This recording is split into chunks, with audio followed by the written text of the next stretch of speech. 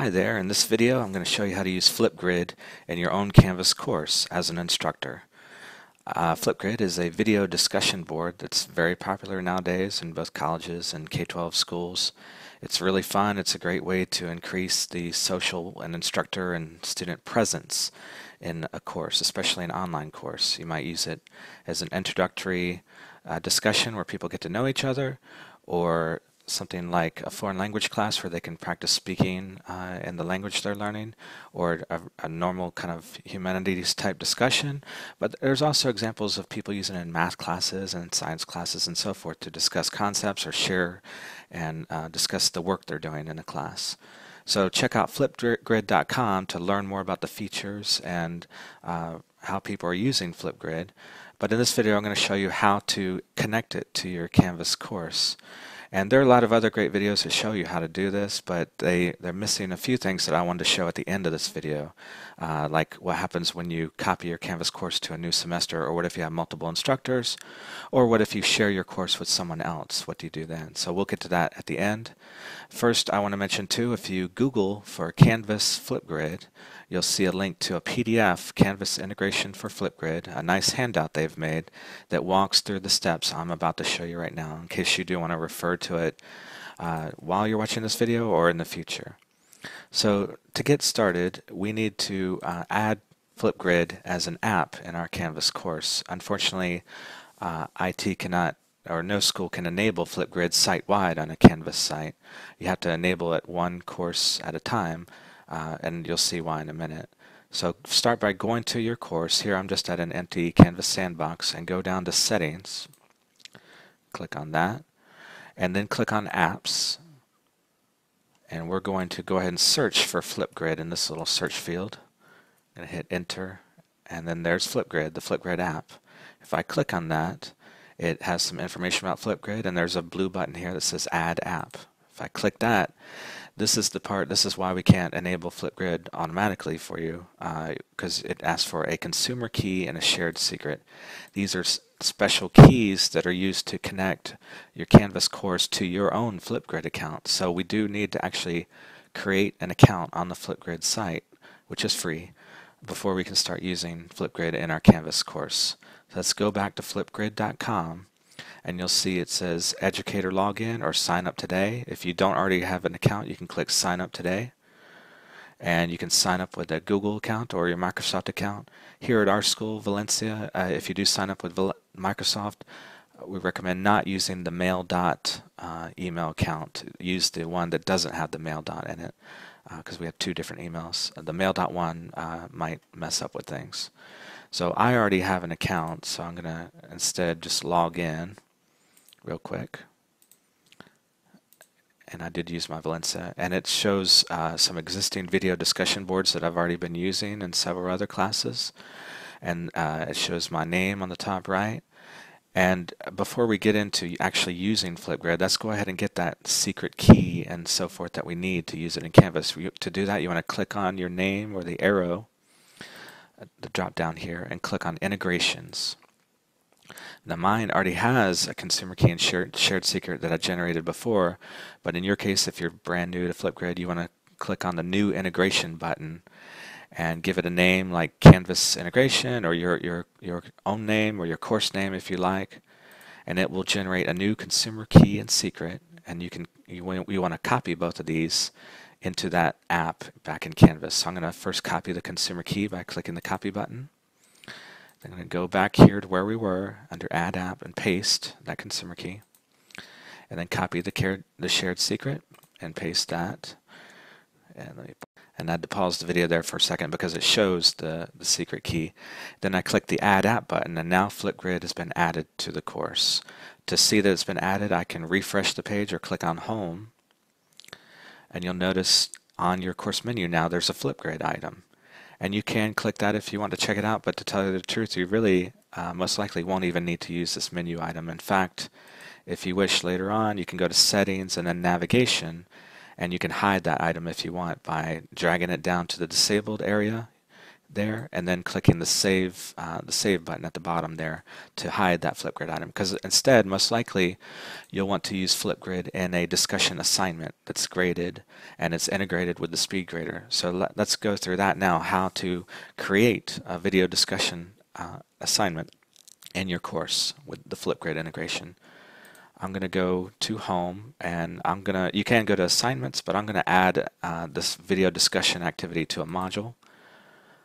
So I'll pretend like this is an orientation module and add that and publish it. And then to this orientation module, I'll pretend like I'm adding an introductory discussion activity using FlipGrid. It's actually not a Canvas discussion, it's an assignment because it's using a third-party tool. So I'm going to say Add Assignment, click New Assignment, and I'll call this Introductory Video Discussion. You can call it whatever you like. Whatever name you do use will be used by default to name the video discussion board in FlipGrid, but you can rename either one at any time. So I'm going to add that item, and it's still not published either. So I'm going to click on this introductory video discussion assignment and start setting it up by clicking the Edit button. And let me zoom out a little bit. This is what it looks like normally. Click Edit. Here's where you want to add a description, what prompts, what questions you want them to answer. Please introduce yourself and share your thoughts about whatever prompts you have here. They'll see too if they use Canvas in their mobile app too. You may want to embed a video here too by clicking the second from the left button on the bottom row of the editor toolbar, or you can paste a link to a YouTube video that you've made if you wish. And let's scroll down here to the points. You can set the points. And here's where we enable FlipGrid, where it says submission type. Instead of no submission, we want to change it to say external tool. And then click Find. And in this list of third-party apps, it's alphabetical, so we want to look for FlipGrid and click on that and then say Select. You can optionally have the FlipGrid discussion board load in a new tab. I've found it's not really necessary though. But some people prefer to do that. Then you can set the due date as you see fit. And if you wish, you can just save it now or go ahead and save and publish. We still have to do a little bit more to set it up though. So I click Save and Publish, and you see when you load the assignment, it's asking us to connect this Canvas assignment to what they call a grid in FlipGrid. A grid in FlipGrid is essentially a video discussion board.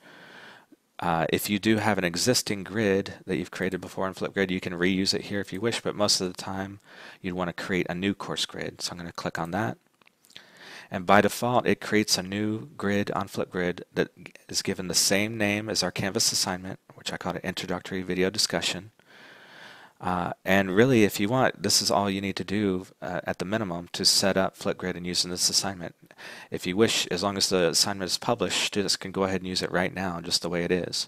But if you do want to customize it some, you can click this pencil icon, and this is where you can change the name of the grid if you wish. And here's where you can change the maximum amount of time, the length that videos can be in the discussion board. This is a nice feature now since Microsoft recently bought FlipGrid. They've allowed all the premium features in FlipGrid, like you can have up to 5-minute videos in the FlipGrid discussion board.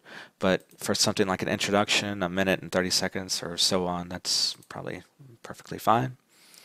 Here's where we can change the description of the grid in FlipGrid. I usually delete this first sentence that says this topic is automatically generated from the Canvas assignment. But the second sentence is useful to keep, where it tells them how to click the green plus button, which you'll see in a minute, to record their video. If you scroll down, there's some other options. I am still relatively new to FlipGrid. I'd leave most of these options untouched. I would recommend not require an email for responses, because that just only adds another hurdle for students to post here. You can, if you're done using FlipGrid, you can change it to inactive or frozen, but usually don't need to touch that either. And here's one thing I do like to do though. I like to post my own video at the top of a FlipGrid assignment just because it is a video discussion board, so why not use a video to introduce the discussion? You can quickly record your own video right here by clicking record a video, and that's nice. That's what I've been using, but I found that one issue is the next time you teach the class and you create a whole new grid, you'll have to record your introductory video all over again. So you may wish instead to record the video and put it on YouTube or something like that. And here you can just click add a video to add a link to a YouTube video, or like I said earlier, you can embed the video in the Canvas description and that will appear up top too. And you'll see some other options below, like if you want to attach any resources to the discussion board. If FlipGrid has some fun features, like students can annotate their videos with stickers or drawings, and I mean, to me it doesn't seem to harm things too much to keep that on. Video reactions, so I keep that on too. That allows students to react to videos, another little fun feature. And whether you want to allow student-to-student replies, that lets you have a threaded discussion board where students can reply to each other. It's usually a good thing to keep on. And there's some other default features there, but click Update Topic when you're done with the settings of setting up your video. Now it's ready to go, again, as long as your assignment is published. So let's see what it looks like from the student point of view. And you can test this out yourself by clicking on Home on your course and going to Student View. Here's what you'll see too. Is the assignment published? Is it accessible to students? In this case it is. So I'm in student view because you can see the fuchsia bar at the bottom. Clicking on this and they'll see your prompt at the top, and they'll see that big green plus button. That's what I was referring to also. You'll also see in the resources for this this video that I'm recording right now links to a sample video or a couple of videos that you might use for students to show them how to use FlipGrid from the student point of view. They click the green plus button and it may prompt the browser to allow the browser to access your video, camera, and microphone. You can see me here. It's not recording yet. I'm going to go ahead and click record and get this, and it's hard to see because I'm in a smaller window for this recording. And it will count down 3, 2, 1. And hi there, this is a test recording. When I'm done recording, I can click pause. And you can redo it with the trash can or go ahead and click next. Now it shows you what it looks like. Again, you can still redo. But I'm going to go ahead and click next. And then snap a selfie. You can annotate it with the stickers. Like I said, I'll click next again. And then enter your name if you wish, and then submit my video. And there's my video now in the video discussion board. I'm going to leave student view now and show you how you can grade and look at the student videos. I'm back in the teacher view and I can see that, hey, a student has submitted something. I can click on it to view it there. There's some other actions you can do with the video too. But how do we grade it? We can go to SpeedGrader. And there's perfect integration between FlipGrid and SpeedGrader. It shows one student at a time in SpeedGrader, as you may already know. And when you are looking at a particular student, it will automatically show that student's videos in SpeedGrader. Here I can enter their grade. If you have a rubric set up attached to this assignment too, you can use the rubric.